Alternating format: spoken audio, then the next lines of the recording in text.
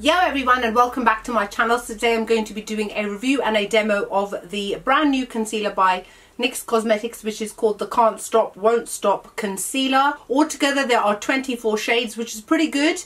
And this comes off of the back of the success of the Can't Stop Won't Stop foundation. For reference, my shade is in, be good if I knew, Beige. That's what I'm actually wearing on my face right now. And then the concealer, which costs £8, so affordable. The shade that I bought was in True Beige. And the reason that I bought this is because it's described as a nude beige with warm undertones. I've got very warm undertones, and this works perfectly for my skin tone. Now, an FYI, this one for me, my skin tone in particular, works as a very brightening under eye concealer. There is a lot of yellow in this particular shade, so if that's something that is not really your cup of tea, you don't prefer ones which are super brightening, as in this is mega brightening. I'm sure if I was to buy another shade, I could buy something that was maybe not as in your face, but personally, as somebody who bought it online as well, I'm actually quite happy with it. It works nicely with my skin tone and gives that really nice brightening effect under the eye and to the high points of my face. And yes, my makeup is half done, as you guys know by now if you followed me for a while. Firstly, thank you. And secondly, I always kind of half do my makeup and then I apply this and then finish it off, so you can. And then I've also just washed my hair, which is why it's like a mini lion stroke cat. So let me just quickly read to you what the claims are of this concealer. Available in 24 highly pigmented hues, this lightweight liquid won't transfer and has 3 major complexion musts covered. You can use our blendable matte formula to camouflage imperfections, brighten up your face and contour those features to perfection. This creamy multitasker also delivers full coverage with a finish that lasts for up to 24 hours. Pair with our foundation, blah blah blah. Highly pigmented, I would definitely say yes. Lightweight liquid, yes. It is slightly thick, but more of like a moussey, lightweight sort of texture. Won't transfer. Well, to be honest, how many of you actually rub your eyes knowing you've got eye makeup on? I mean, I've touched my face and I didn't find that it moved. But when people say that concealers are non-transferable, I'm always a little bit iffy to kind of say yay or nay, because of the fact that I don't actually wear concealer on my face. This is meant to be a full coverage foundation, therefore this should be doing the job of covering all my imperfections to the point where I do not need to use the concealer to do that. Matte formula, yep, it is a matte concealer. Camouflages imperfections, well, it pretty much covered up my dark circles, I would say. Lasts up to 24 hours, I don't know, I take my makeup off and go to bed. So that's about it, and that's just from their website. So my personal opinion is that yes, it is full coverage, I would say, but I still detected a slight amount of my darkness under my eyes coming through. I don't consider myself to have super dark circles. Therefore, if something which is called full coverage should really cover everything. For example, my Huda Beauty Overachiever Concealer covers everything, it's full coverage. So does my MAC 24 Hour Studio Fix Concealer. So does my Too Faced Born This Way Sculpting Concealer. So does my Nabla Cosmetics Close-Up Concealer as well. I think that this does a pretty good job, however, especially considering it's only £8. All the other ones that I've mentioned to you cost double, if not more, the price. This is what it looks like up close.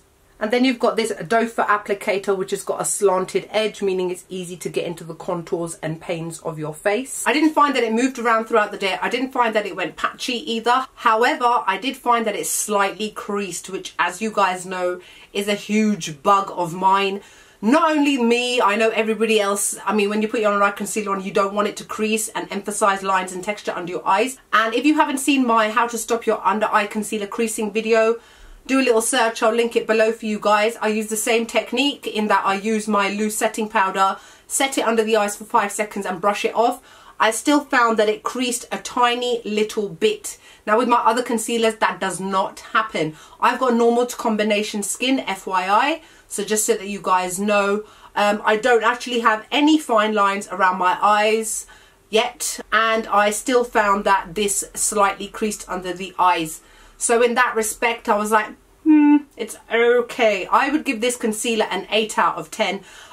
Like I said, even though it's marketed as full coverage, I don't find that it is completely full coverage. I think it's medium to full buildable coverage, but I also don't like to layer and layer and layer concealer under my eyes just to get that full coverage effect. It should do it with one swipe, as is the way with other concealers. I think the shade range is good, and I think overall it's an okay concealer. It's not the best on the market, but it's still up there with some of the best. Now, in terms of its full coverage counterparts, unfortunately, I don't feel that it quite cuts the mark. And that's the reason why I have given it an 8 out of 10. Okay, so now that we've got that out of the way, let's do the demo, which is why most of you are here.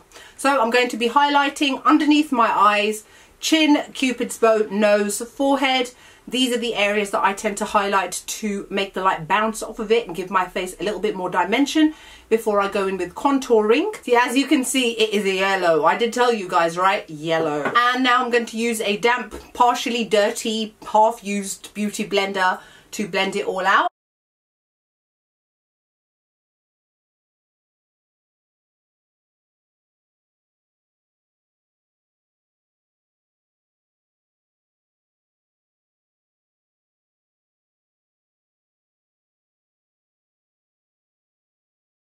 Now I'm going to use the Makeup Revolution Luxury Powder to set it all.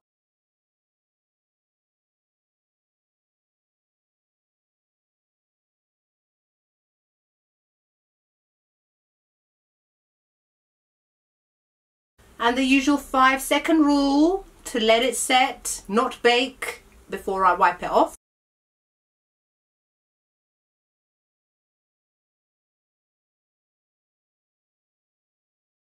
And there we go, it's all done, nicely brightened.